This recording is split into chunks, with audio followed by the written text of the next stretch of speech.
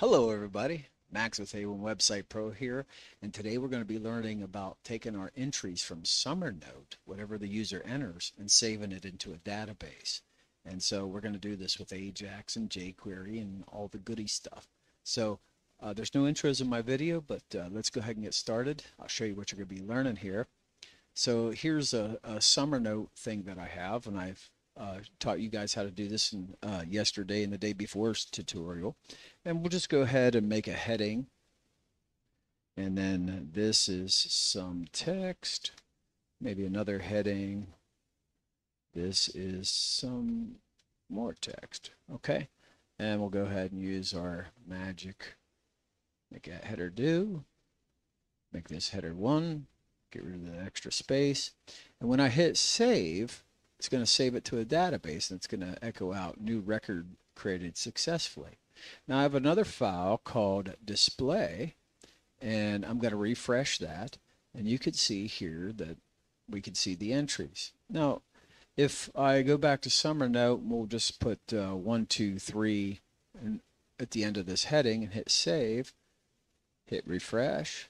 You can see that it's echoing out the HTML that we put in Summernote here.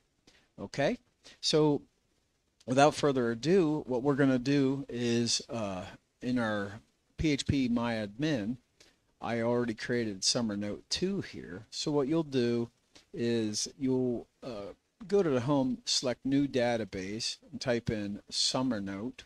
Okay, then when you get to Summernote, you're going to need to create 3 columns, and we'll just call these entries, just like so. And you select go.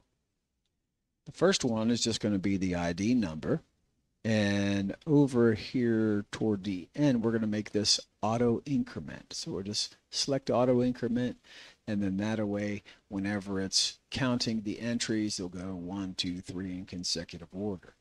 This one here we'll just type in content, like so. And now for the content, we're just going to set it to text, because varchar only holds 250 characters, and we could run out of space, especially using a text editor like Summernote. This last one, we'll just put it in a timestamp, and we'll select, go down here by date and time, and select timestamp. All right. After you have those entered just like that, you hit save. And now we have our database set up and ready to go. All right. So what we want to do in our on our server is create another folder and call it, here, let me go ahead and bring this over here so you can see what I'm doing here. And I have quick access to htdocs up here.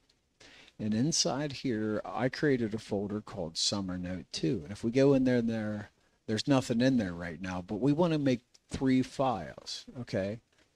But I already have my Atom set up here, so all I need to do is click Add Folder and go to htdocs, Summernote 2, hit Select Folder. Now I want to create an index file. Index.php, just like so. I want to create a save file like we had before, only this save is going to be different from the last one if you've been following along in the tutorials. And finally, I want to create a display.php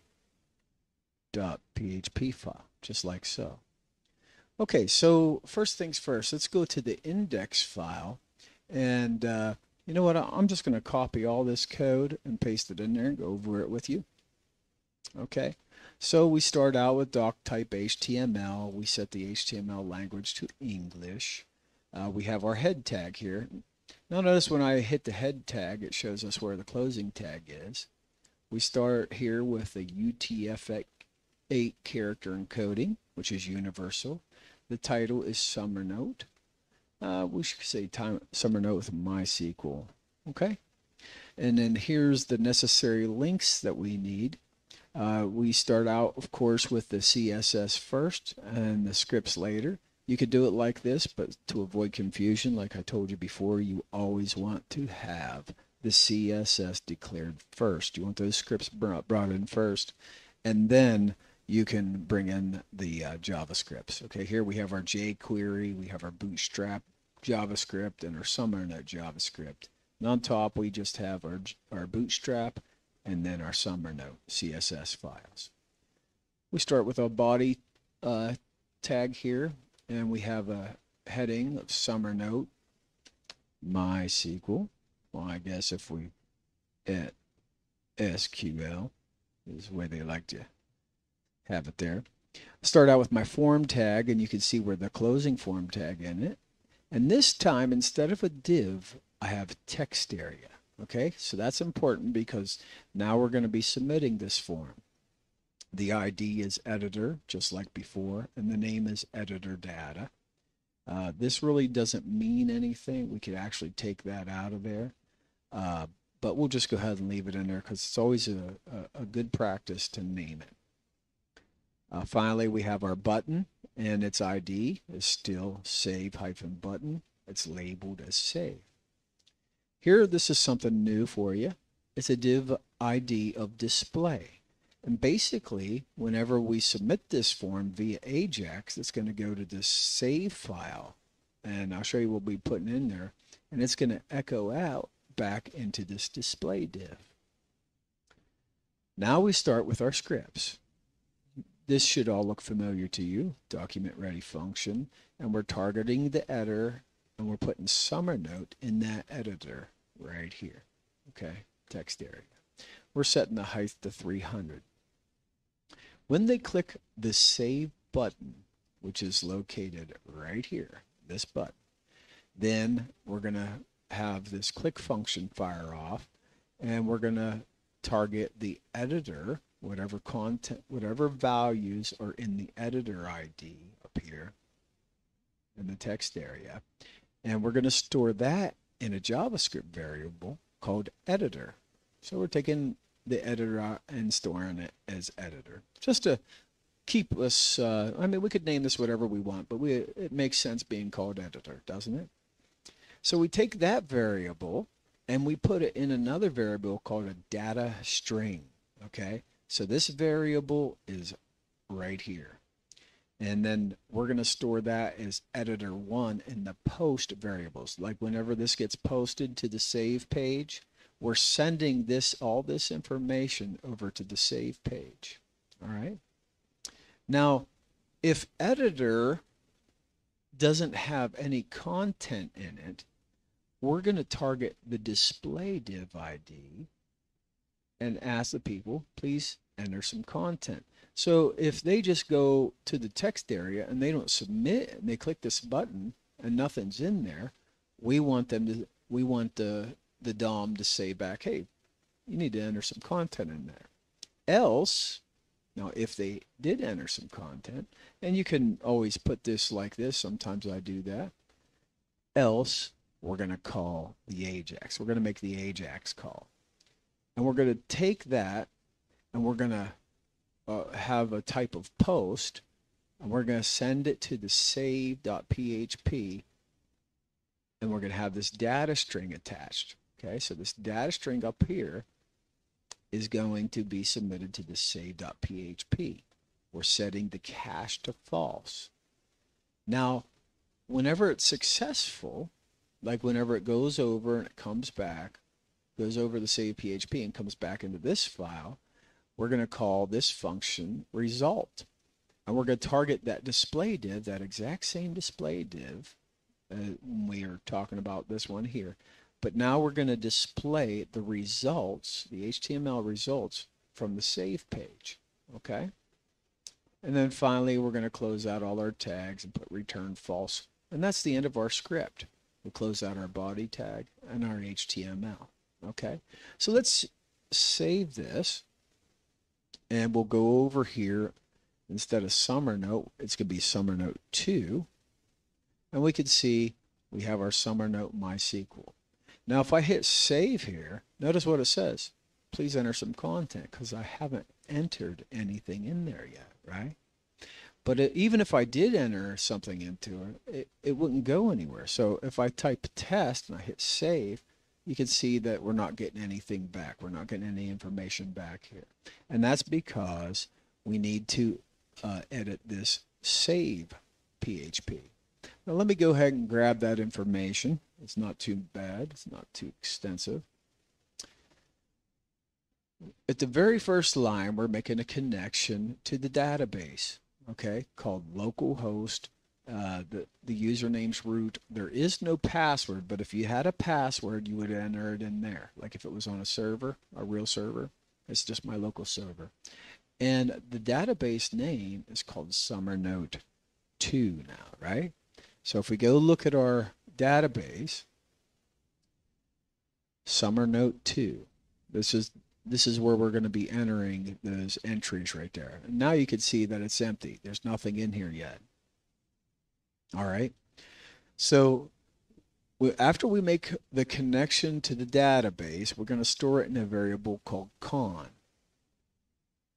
Now, whenever you'll remember editor 1 is coming over in this data string here. Okay. So that's one of the post variables. We're going to use MySQL real escape string to sanitize the information coming over. So if somebody's trying to put a JavaScript, injection or whatever, they won't be able to do that because we're going to escape all the strings there. Okay. This is just the connection to our database, but we're taking all of this and we're going to store it in a variable called content. Okay. Now, one of the things that we need to do is we need to encode this. This is an extra layer of security, and what it does is it takes all those scripts like the arrow to the left, arrow to the right, and so on and so forth, and it encodes them in a HTML.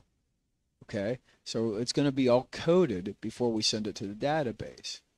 Now we're going to insert the entries into content in the database. And this is, let me go ahead and go to the structure here. Content. See, it's going into that content. So that's where we're inserting the entries into. And now this variable of content is all this post variables right here. Okay. So that's going to be the value, whatever they send over. Now we're going to start out with an if statement. If the connection to the SQL equals true, we're going to echo out new record created successfully. Else, we're going to show them the MySQL error. Like if there's an error in the connection, and then finally we're going to close our connection. All right, not too bad, not too many lines of code. I mean, you could get a lot more extensive there if you like. So let's go ahead and save this file. And right here in the content, we're going to look for whenever we submit to see if there's anything in there. So let's go ahead and do a heading here, some text here, another heading, more text. Okay, and we'll go ahead and get our code or our HTML editor going here. And right here we can see the code.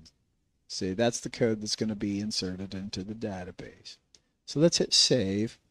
It says new record created successfully, and that that display div ID, and put that in there. Now let's look at our database. If we go to entries, now we can see the encoding that was in there. See how it uses the ampersand, LT, and semicolons and stuff like that. It's encoding everything because this is safe to store in your database, Okay, well, let's go ahead and we'll make another heading, maybe heading 22, and then hit save and check our entries once again. Now we have, see how the IDs are growing in chronological order, and then we have this here. All right. Now, to display this information to your users, we're going to go to Summernote 2. And we created the file, but there's nothing in there. So let's go ahead and code this display file. All right. Now, I included some information in here just in case you guys have any trouble. But basically, what these first 3 lines do is if there's any errors in your code, it's going to tell you about it. Okay? So that's always good practice. Once again, here I have my connection to the database. But we want to connect to database Summernote 2. Okay? If the connection, if we have an error in the connection, we're going to make the script die and let you know that the connection failed, and then we're going to give you the connection error message. Else, we could echo out connected successfully. But we actually don't have to have that. We can actually take that out there. That's kind of corny. You don't need to show everybody that, right? Now we're going to get our results. Here's our query. We're going to select all from entries. Okay, so everything in entries we're going to store in the result, and now we're going to fetch the association with this while loop.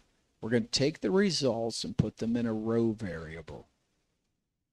One of the things that we need to do is, because they're encoded in the database, we need to decode them. And that's what this HTML entity decode does. We take the row of content, all those things in all those entries in those rows, we decode them, and then we're going to store them in a variable called decoded string, and then we're going to output the decoded string like this, echo decoded string. And then we're just going to put a horizontal rule to give us some separation. Finally, we're going to close out this while loop. Notice it's highlighted here and here. And then finally, we close out our connection and end our PHP script. So let's go ahead and hit save. And let's go back to our display .php script, and we'll refresh it. And here we can see our headings. Okay? So as simple as that. So let me go ahead and test this out. We won't put any more coding. We'll just hit save and then refresh so you can see how it's coming in. Now, if you guys are having any trouble or you need any more help, don't hesitate to make a message below. Send me a question, answer on the website. You can get all these scripts absolutely free in the link in the description of this video, so you guys could learn how to take your summer notes and put them into your database. Hey, this is Max once again with A1 Website Pro. Thanks for spending your time with me. Please like, share, and subscribe, and I'll see you guys in the next video tutorial.